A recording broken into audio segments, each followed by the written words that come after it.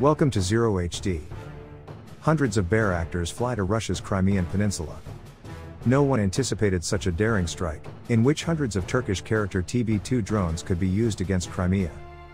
The countries of the Black Sea region began to actively rearmament and consider acquiring Turkish attack unmanned aerial vehicles for Bayraktar TB2. This could very well be used in an attack on Crimea.